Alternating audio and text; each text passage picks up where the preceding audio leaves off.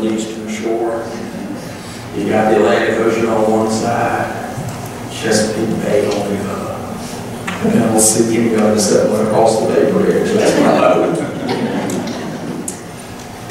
I appreciate the invitation to come back as we pay off the mortgage and burn the note.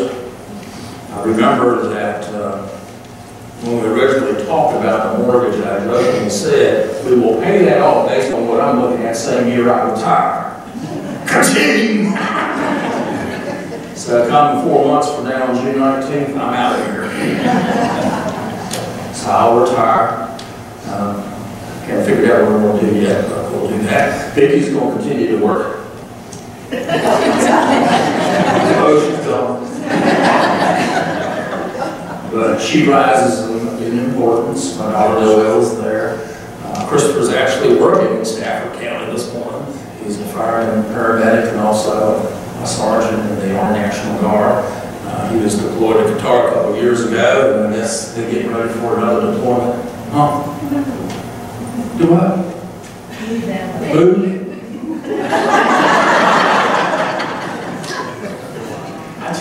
Thank you. So, Vicky's got the big job now. I don't. She's Director of Social Services for Alabama County. And so she'll be doing that a few more years. I'm supposed to cook. That ain't happening. Always fix bricks in the morning. So let us begin. The glow in the sky was both exhilarating and frightening. The fiery lights illuminated a darkening sky. We knew it wasn't going to be good. Because you see, on this particular night in 1994, all of Central Virginia had been hit with a devastating ice storm that left some people without power for 3 weeks. As we drove by on a Saturday night about 9 o'clock, we were going to go to one of those few places that had light. And unfortunately, it was the light of a structure fire on top of the mountain. As we got closer to the mountain, we realized that it was not just a structure, but the mountain was on fire. As we went up the mountain with only one way in and one way out, fear and anxiety was met with exhilaration. Our driver, we were on a tanker, our driver decided to go on and go through the fire because the flames were on both sides of us. You had to go through the fire to get to the fire. The heat inside of the truck's cabin radiated through the vehicle, and we could feel it. And yet by that time, adrenaline had kicked in. The driver geared it up. We plowed through the fire. We got to the other side. We fought it. Our results were not too terribly impressive. But in Concord, we always said we never lost the foundation.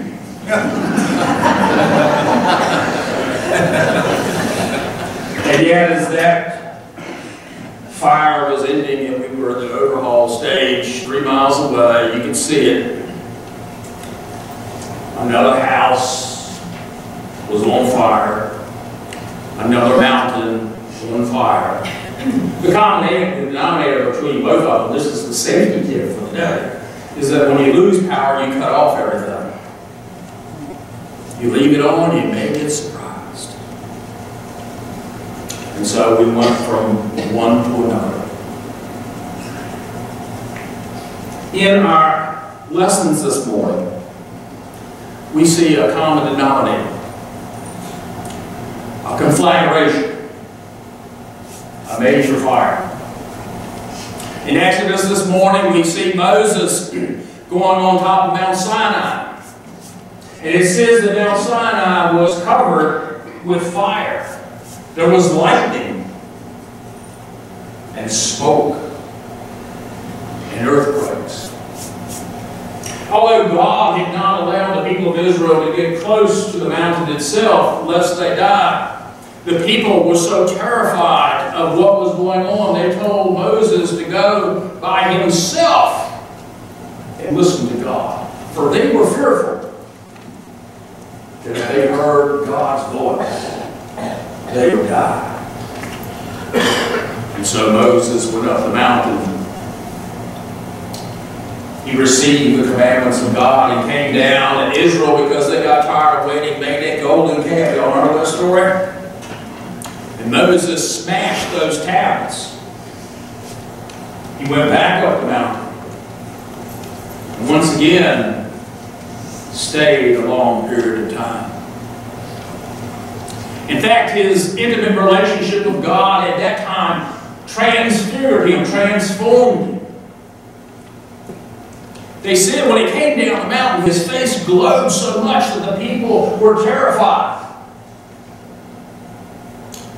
And Moses, recognizing their fear, would wear a veil across his face for the rest of his life.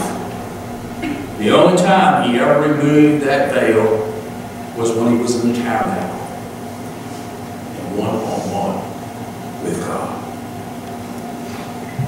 In Matthew's Gospel this morning that Doug read, we talk about the Transfiguration. And Matthew is very deliberate in trying to say that Jesus is the new Moses, that Jesus is the fulfillment of David. And we see the same images. Fire on the mountain, terror of the disciples like the terror the people of Israel had with them being close to the mountain and seeing Moses with his face transfigured. We see in both stories the glory of the Lord being revealed. They say, as Matthew is trying to articulate his lesson, was that just prior to Jesus going on to Mount Tabor, where the Church of the Transfiguration sets today, that he had just articulated to them his mission. And his mission was that he was going to be a suffering Messiah. He was not what they were going to be anticipating, because in Judaism at that time, remember, they had been an oppressed people. They had been an oppressed people for a long time. The Assyrians, the Babylonians, the Persians, the Greeks, and finally the Romans. And they were hoping that the Lord's Messiah was going to come to put a hurting on everybody. But Jesus' mission was different. Rule of thumb. When you think you anticipate what God is going to do, God is always going to do something different. And so, when they got the question, who did they say that I am? Right, when Peter says, you're the Messiah, the Son of God. When Jesus articulates that he is to suffer and die and be risen, they're angry. Because it's not what they anticipated. God, don't tell me God's going to do it this way. That's not the way we interpret the Scripture.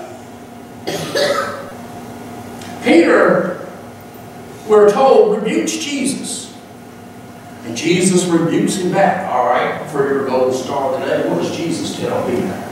He's like, I want to hear it. Get behind me. Say, yeah, you know. Which is not so much a ridicule of Peter as it's a recognition that this is another temptation coming from Satan to do it a different way. And it's after this big argument, this blow-up, that Jesus decides to go to Mount Tabor. He climbs the mountain. In the midst of that, he takes his inner circle. Peter, who else? James and John, the inner circle, always with Jesus. And in the midst of that, they said, something supernatural happens. They say, that Jesus' face is transformed. It is as bright as the sun. His clothes become dazzling white. To cap it off, guess who else was at the party? Moses and Elijah. Moses representing the law, Elijah, the foremost of all the prophets. Peter recognizes what is going on. He says, can we make 2 booths or 2 tabernacles for you? Because we just want to sit and glow and bask in this moment. And all of a sudden, a cloud comes down in a voice quoting Royal Psalm number 2. This is my beloved Son. And then, followed by, listen to him. And then, just like that, Moses and Elijah disappears. And Peter and James and John are only left with Jesus. The point of that vision was to say that although they didn't anticipate that God was going to do it the way of a suffering Messiah, this was God's way. By showing Moses and Elijah, he is articulating the understanding that Jesus is the fulfillment of the Hebrew Scriptures. He is the fulfillment of the law. And he is the fulfillment of the prophets. The one part of the passage when I was thinking about us celebrating today, I remember from undergraduate school many years ago, was that a commentator had once said that that moment that Peter wanted to build those tabernacles, those booths, represented for when you get on that high, a celebration and enjoyment, like if you go on a retreat or something, that you enjoy it so much you don't want to ever leave. I felt that way a few times before. But you know, you got to come down out of the mountain, off that mountain. You got to get to living. And for Jesus, what that meant was what we call the Great Commission in Matthew's Gospel. Go make disciples of all the world, baptizing them in the name of the Father, the Son, and the Holy Spirit. And lo, I am with you always. That was the church's marching orders. You know, this is a day to celebrate. I guess in a few moments I'm going to fire that rascal up and see the Holy Spirit. They're keeping me around in case I might have to put something out. I know that there are many people, or some people here, as it always happens, that were not here when the initial thoughts about building the Family Life Center were started. And you were right on your Facebook page. Putting that Family Life Center was hard work. It took many years. In fact, the joke I made when I got here was they had started working on the Family Life Center the same time my son was born. And he was 18. He's now, how old? 34? That's a long time ago. I remember the week before I got here, the church had a church meeting, and they had decided that pared down the plans of what the Family Life Center was going to be. And out of courtesy, when I got here, they asked me, they said, do you have any changes or any ideas about the Family Life Center? I already knew the story about the starts and halts that we had. I've been a part of building a fire station and part of a rescue squad, and I knew the delays that had occurred over the years. And I recognized we were delayed more. Besides, I was a peon, I did squad. So I told them, I said, no. Let's get her done. And so we did. The building committee that worked together, and the church itself, worked hard and long to plan and to execute the building of that family law center. I'm sad to say that some on that building committee are no longer with us. And I do grieve that. I think of those names all the time. But we finally got it done. Sometimes there were things that popped up we didn't anticipate. That happened quite a bit. But we were flexible enough that when those challenges came to us, we dealt with it. I remember, y'all remember when we talked about the kitchen? Who was going to do the kitchen? I said, let the women do it. They know what they're talking about. What is your going to do this why?